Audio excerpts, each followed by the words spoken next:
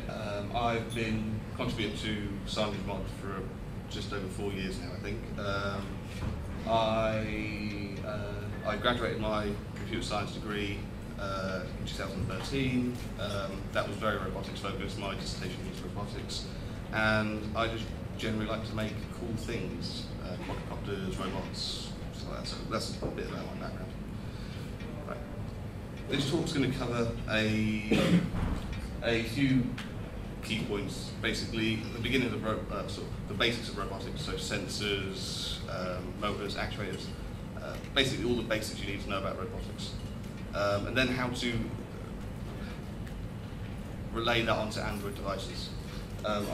This is basically what I have built and will be sort of talking about. This is a small robot that you can connect to your phone via Bluetooth, and it makes your phone or tablet into a movable robot that you can code to whatever you want. And also I'm going to talk about computer vision at the end. Basically just to introduce computer vision and the NVIDIA stuff that's going to come afterwards. So what are the main components of a robot? We've got the sensors, which can vary widely between robots. You can have ones that just have positioning sensors and they just use GPS to move around. And then you can have some that are really advanced that have a lot of cameras or 3D cameras that connects to map the environment around them. This is probably one of the points where robots can vary the widest. So pretty much all robots have got some sort of mechanism to move around. So motors, wheels, legs, tracks, whatever you want. They've all got some method of moving around. But the sensors where it varies the most. You've also got the processing unit, or where the processing is done. Not all. For this talk, we're going to be looking at the processing unit being the Android device. So, yeah, so we're going to go through and have a look at these very, very briefly.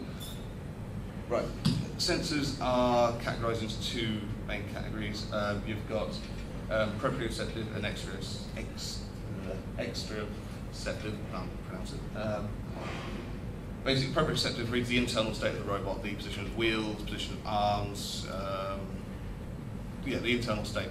Exteroceptive gathers information about the environment around it. So, camera, we're seeing colours around it, sonar to find out how the distance of things, GPS to find out its actual location in the world. So, yeah, they're split up into two main categories. And underneath that, there's two other categories, which is active and passive. Active sensors actually produce a signal to read in the environment, like sonar sensors. They will create a signal to bounce off something, so to read how far it is away from something. It will produce a signal and then time how long it takes to get back. The other ones like that are sort of laser sensors, and the Connect 3D cameras. They're all active because they create a dot of invisible light just to read it back on the camera. Passive sensors just read what's around them. So a camera without a light on would be a passive because it doesn't actually have to produce anything to read it back. A microphone doesn't have to produce any sound to read it back. So they're the other two subcategories. Then you come on to the actuators, which are basically the movement parts of the robot, so wheels, motors. They allow the robot to interact with the environment around them. Movement and environment manipulation, like picking things up or moving things around. So what does this mean in relation to Android? Because obviously Android doesn't have any sort of movement control. You don't have a phone that has wheels. But they do have a large array of sensors. Like if you think about a standard Android phone, say the Motorola G, a very cheap phone, but it's got accelerometer, gyroscope, microphone, camera, I think it's compass as well, and that's a very cheap phone, and it's got all the sensors, pretty much all the sensors you could want to start your beginning to making robots. So here's a list basically of all like the sensors that you get in a standard, in the sort of sensor device you have in a standard Android device, and sort of what categories they fall under. So when you pick up an Android device, you're pretty much guaranteed it's going to have at least most of those on there. Barometer maybe not, but they have enough on there for you to actually start doing some really cool things with robots.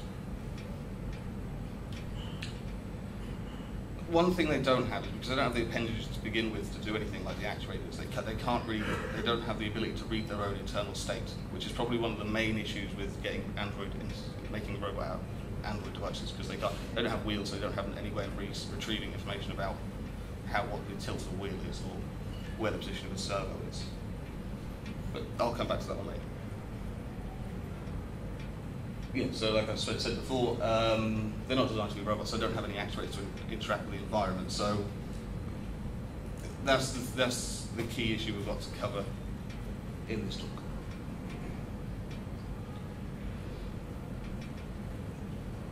Yeah, so we've got a couple of issues: the lack of internal sensors to read things, and the lack of actuators to manipulate the world around us. However, we do have the plus side of having many sensors, and also actually developing Android apps is extremely simple in comparison to, say, making use of Raspberry Pi to do the same thing, because you've got the Android SDK, you've got the simple way of retrieving the sensor information, and yeah. Right, so some of the advantages to Android devices, they're cheap, like I said before. They're actually... Sorry, can you just speak a little bit louder? Oh, sorry. Yeah, they're powerful for what they are. I mean, the Moto G, I think, is or at least most phones, or at least dual-core phones now, they've got enough processing power to do at least some simple image recognition, image processing, and yeah, they're pretty powerful what they are. You've got easy to create projects. You can really set up a robotic project in the SDK very simply, like within minutes if you wanted to. And there's lots of projects online which has already done similar things with documentation, lots and lots of projects. So you can go on Stack Overflow and find someone who's done something similar, or at least along the same lines, and you can bring it to fruition.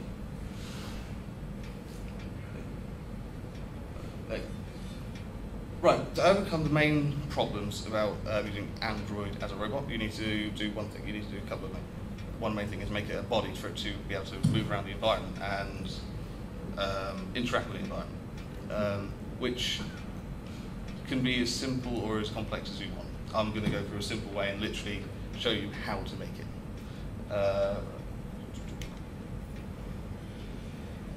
There's a couple of tasks I have to do. You have to have some kind of method of communicating with the Android device.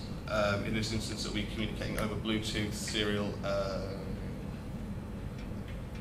and enable it to move around the environment. Optional extras we can put into this is to give it some proprioceptive sensors so it can read its own state and move around the environment while it's moving around the environment, how many wheel turns it's done, calculate distances, all that stuff. And optional, you can provide the power to the Android device, because Android devices don't generally have a long enough battery life to stay on for a long period of time with the screen on, sensors on, everything going at full pelt. But the robot can have a massive battery on it, so you can power the Android device for hours upon hours if you want to. Here's the one I bought today. Basically, it's a standard robotic chassis that you can go buy from anywhere. You can go on eBay and buy this robotic chassis. And I'm just going to go through some of the main components that I've used to create this robot. The communications is used by a xda-developers Bluetooth serial over Bluetooth module. That just wires directly into any serial 3.3 volt serial device. It connects just like any other Bluetooth device. There's no real magic setting up, it just works. The Android SDK's got has got the ability for you to easily connect to it and send data over serial, so that is the simplest way of actually connecting to it. This component's extremely cheap. You can get them for under £5.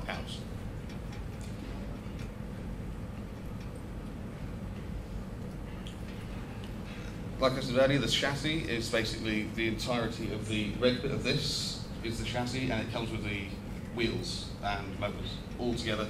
And again, you can get any of those off eBay extremely cheaply. To power the motors, that's the only thing that's not included with the motor package kind of thing. You have to get a H-bridge or an ESC of some kind just to drive the motors. Again, that wires directly into anything that can generate a PWM signal.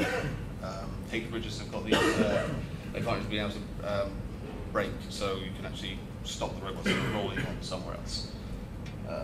And most of them have a 5-volt regulator, so you can actually plug that directly into the USB port of the Android device and power it from that, rather than have any other electronics there to regulate the voltage and allow the Android device to keep on for longer periods of time. And so at the heart of the chassis itself, there is a Arduino board. It can be any Arduino board. On this one, it's an Arduino Micro. They're easy to get hold of, easy to program for running the Arduino IDE, like you've seen in some of the media tech talks. You can do things very quickly on them. In fact, instead of using Arduino, you could use one of their little dev boards they've got here today. They produce the PWM signal to actually drive the motors. So that's where the motor control comes from, and that links directly into the H-bridge motor control.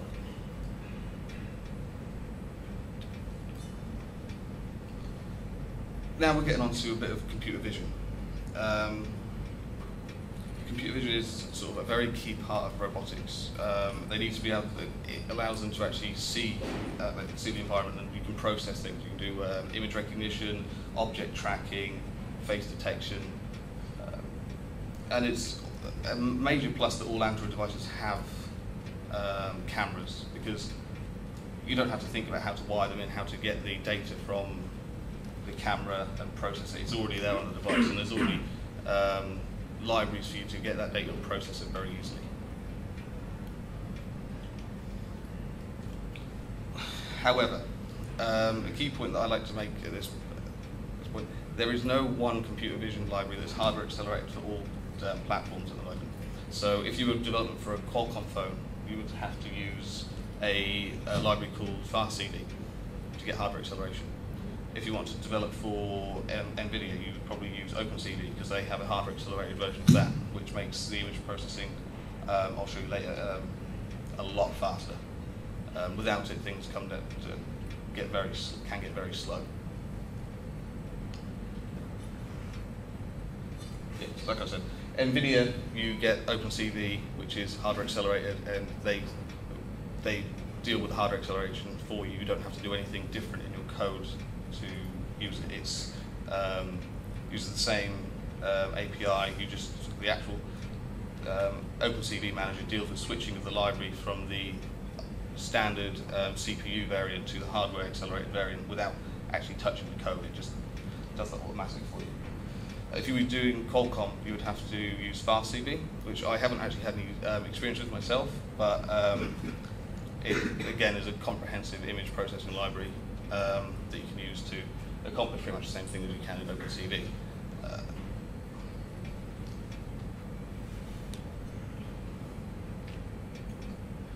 I'm going to be going over the key parts of openCV. openCV is a massive project that is for image processing, image segmentation, and image recognition. There is a very good Android port for it, which has been running for a long time now. It works both with a Java API and a native API, so you can either use a JNI binary to actually call the native version of it, or you can use the Java one, which some people might prefer because it's easier to bring up, or it might be, or they might prefer to use the native one if they've used openCV before on their desktops or other projects. There is a lot of information on the internet about openCV. Really, there's a lot, massive amounts of information. If you want to do something, you can go and Google it, and there'll be someone there trying to do the same thing, maybe not quite, or something on the same lines. You can go and use go by their example and get whatever you want. Like I said before, openCV hardware acceleration automatically switches, and they use a thing called openCV manager to do this. You don't bundle the openCV library with your application. You basically call it, and it loads it from the openCV manager. If there's a hardware accelerated version of openCV for your platform, as you can see at the bottom there, this one's saying it's, you might be able to see the back, it says Tegra 3, which means it's detected that the device is a Tegra 3 device, and it will load the hardware optimized version of openCV. Now, here's a little bit of a benchmark between what you can get with hardware accelerated versus non-hardware accelerated. What are The values of that cut that off. I do apologise. They're in milliseconds of processing time. So basically, the one at the far end that way is the Snapdragon native one, the same one as what you've got in the Xperia Z2, the OnePlus One, I think. Basically, all the Qualcomm leaders. That's just there to show you what a flagship can do on purely CPU power rather than GPU power.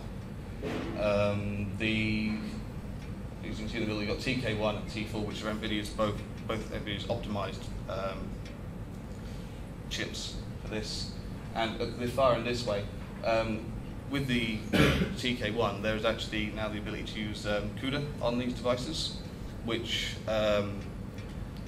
is, as you can see here, it seems like in this benchmark that the TK1 is actually slower, which it is at this point because this benchmark, all it did was load an image to the GPU, process it and load it back.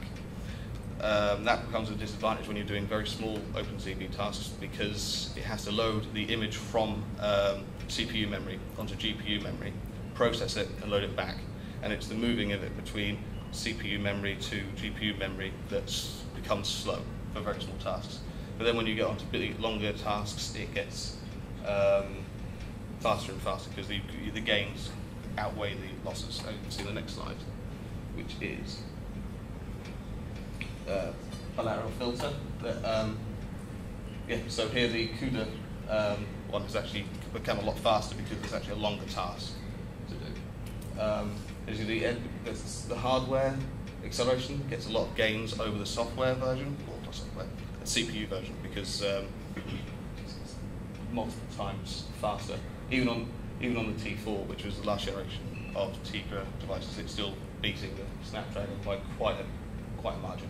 However, if I run this on FastCV, then I'm sure that the 801 would be just as fast. This is just a demonstration to show that, yes, to show you how the hardware acceleration helps. Because unfortunately in openCV you can't disable the hardware acceleration for the device. It has to, if it detects that you've got a Tegra 3, it switches it on and nothing you can do about it. So there's no way of actually showing the actual performance increases.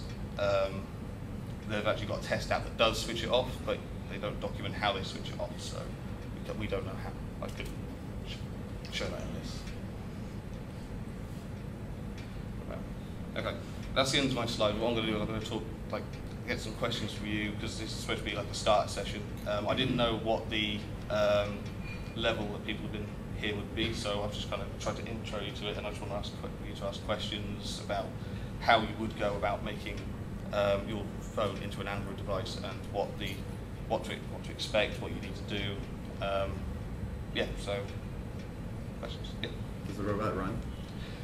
It was supposed to. That's why I've kind of left this a bit short, because it was supposed to run around on the floor, but unfortunately when I brought this today, the charger went pop when I plugged it in. So it is a dead robot at the moment. For reference,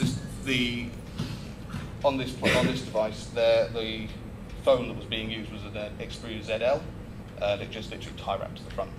But because you can use any device, any Android device with this over Bluetooth, you could put you could in fact put a 10-inch tablet on top of this. Not that it would go very far, but you could put a 10-inch tablet on top of it and do what you want with it. You can put any device. You can even use an Apple device if you wanted to, because there's no specifics for that. Oh no, just because it's done. Yeah. Yeah, I have a Moto G, and I use the sensors as well. But I found on the Moto G the gyroscope, for example, is not really good for real-time things and stuff. Yeah. And I find it very, very difficult to find information about these kind of sensors. When I went to the DevCon, I really have to test it and see what it was. Do you know where to get this information? Normally you'll find that in the phones there's a very specific subset of gyroscopes and compasses that they use in phones. Like in one generation, the Samsung S5 and the HTC One and everything, we use the same gyroscope just because it's the one at the time that's either the cheapest or the best. Best thing to do is to go online and go to XDA and find out what the kernel has drivers for. And it might be able to take a little bit of digging, but you'll find it, and the data sets are normally online, or there's at least some sort of information for you to find out how accurate they are and what the update frequency could be and other stuff like that. The only thing I would say is it's not always about the sensor. It can be the implementation of the sensor. Like if a manufacturer has made a product and they've accidentally mounted the compass the wrong way, they will put some sort of I would say hack or fix in for it because it wasn't known at the time, that can actually mess with some of the readings. So you might find that you'll get it and it'll be reading something and it'll be a bit off from what you actually expect.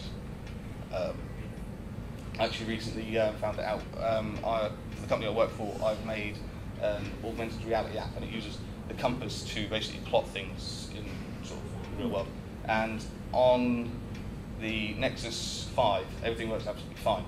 But then I moved to a Sony Xperia Z1, which is an aluminium chassis, and the actual metal of the chassis interferes with the compass quite a lot, and it throws it off, and that is quite annoying because everything sort of jumps around. Because sometimes you can get static. I think it must be the charge you get on the actual chassis from holding it.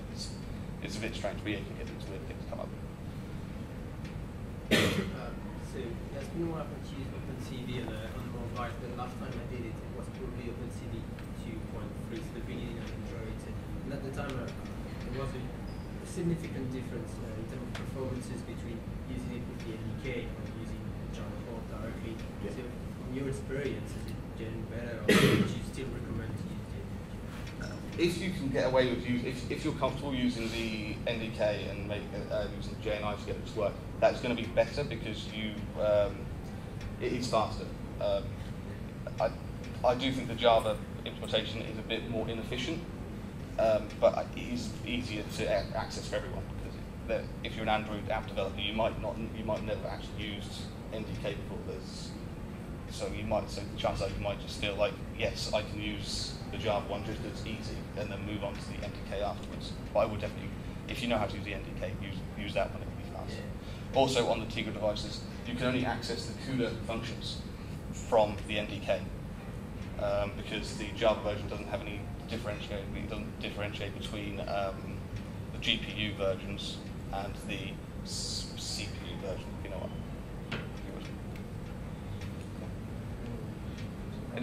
Any questions? Yep. No, go on. What would you do differently with this robot in particular? Oh, this one. What I would do is I would probably make it a bit bigger. Because at the moment it's quite small and it can't really carry much. I mean, the ZL is probably the max that it can carry without stopping. But also, I would say that using a four-wheel drive robot like this, and say if I try to use it on this carpet, it might not turn very well because its four-wheel drive has got too much grip and it won't turn. The motors aren't powerful enough to break the friction, basically. The other thing you could do is get, which Will and NVIDIA will be talking about afterwards, which would be using an actual development board for this, which is more, create a more advanced robot, and you would open up more possibilities for you. But there are, if you like want to start in robotics, if in comparison to Android, you've got to sort out how you're going to get the sensor data back to the device, how you're going to, what camera you're going to use. Does the camera work at the correct frames per second? For example, when I was doing my university degree, I used a Raspberry Pi for object detection.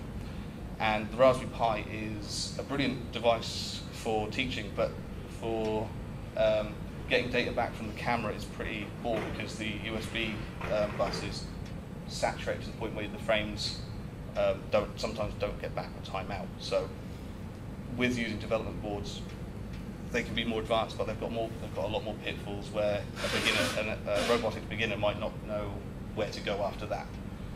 I mean, also things like GPS modules. The Raspberry Pi Raspberry Pi or Jetta doesn't have a GPS module where your phone can literally, you just have a couple of lines of Java code to get the GPS coordinates or the compass bearings. So you've got to think about things like that when you're going from thinking, do you want to start it on sort of an Android device or even an iPhone? You can accomplish basically the same things. Any more? Do you have a recommendation for the boards? I mean, you used our Arduino Micro. Yeah, on this is one for any particular reason, or The Arduino Micro was used on this just because of the cost of it. It was the cheaper. You go on eBay, you can actually pick them up. If you order them from China, you can pick them up for like $3. You can use any other device. Like I said, that I think the Link It kit from MediaTek, that actually pretty much got everything inbuilt onto the device, so you could actually almost get rid of and if you want to make a very simplistic robot, you could almost get rid of the Android device entirely and use that. Because you can get the compass add-ons, the barometer add-ons, the light sensor add-ons. The only thing it can't do is obviously image processing, which needs a bit more power behind it, and more power, more RAM. I think it's got like 4 meg RAM, so I don't think it'll do much for image processing. Okay, any more? Yeah, just to what you've been able to achieve with this robot with the Android phone is like a void of stuff. Oh, that's good. There's a couple of demo apps that I was going to show, but it didn't run very well. And what I'm going to do is I'm going to give you my GitHub name so you can go online and actually see the source code for it. I'll put it up when I get home tomorrow at some point. Basically, there's a few projects I did. One was very simple, point north, and just use the compass to turn the robot and always point north. You just turn around and point north. Outside, a simple GPS path follower. It would follow a GPS pre-plotted path around. That's pretty good because Android phones have actually got very good GPS. Newer Qualcomm ones can get sort of like down to a meter accuracy, I think. So they're very good at that. And another one was basically follow the face, just face recognition, and just follow the face around in front of you. So yeah, those ones will be, I'll show you, I'll put the source code online. Also what I'm going to do is put the wiring diagrams for this specific robot online, so you could, and all the cut in the materials list, so you can go out and build one yourself if you want. And in all honesty, you don't need to. A lot of people wonder about soldering things. You don't actually have to solder. I think there's like 2 points on this that I've soldered, but you don't have to do it. You can buy the Arduino with a pin header on it that you can just plug into. So I will make sure that that's all online, so people can just start playing around. Any more? Yes, sorry, this might just be because you seem like a good guy to ask about this. I used to love watching Robot Wars as a kid. Yep. And I miss that it's not on TV anymore. Yep. But is there like any tournaments in the UK or anything like that that's broadcast like on Twitch or something like that? Is there anything that you know of where people are still doing that? There's quite a lot of maybe not Robot Wars-esque battle royale with robots, but there are tournaments like I know there's robotic football, and there's actually leagues for robotic football. I've seen the robotic football. Yeah. There's then there's like robotic competitions where they go from really basic things like robotic football up to really advanced things like they'll get some universities together and they'll say, here's a task. Like I think one of them was go around a shopping centre and pick up this list of items and put it in the shopping bag and then come back, and the people who got the most accurate representation of what was on the list and was the quickest was kind of the winner. So maybe not Robot Wars. I don't know anything Robot Wars-esque, but there's definitely some competition out there. But if you wanted to, you could go make your own robot and just start fighting with it. I Really will wanted to. chase the cat. Yeah, I was. If I made this thing bigger, I was thinking about getting a nerf gun attached to it and start shooting at people, but that didn't turn out well. OpenCV free. There was something at Maker Fair UK this year. Was but there? Yeah, but that was not really a competition because there was more one company bringing so much robots to fight. Definitely can get attention. Nobody organized something. So how do you start a Kickstarter to bring back Robot Wars? Just throw it on. I probably you would have to get. I can't remember his name off the top of my head. The guy Fred Dwarf to present it. Otherwise, it's not the same thing. No, exactly. It's only down the road, it's alright. So yeah, any more questions on this specific device? I'm going to say this is probably, you can probably tell this is one of my first talks I've done solo, apart from the workshop yesterday. So yeah,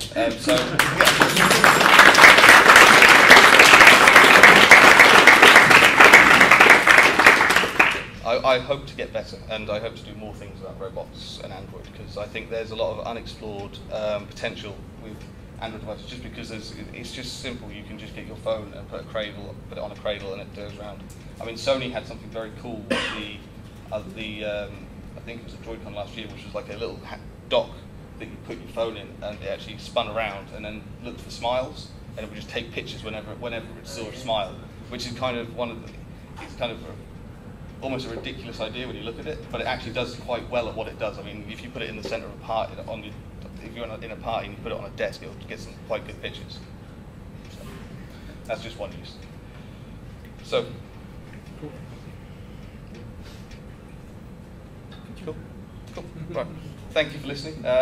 If you've got any questions about this, I'll be wandering around. I'll also be carrying around a quadcopter at some point. I won't fly it because I decided against cutting people's faces off. Right. Thank you. Do you have a giveaway? Oh, yes.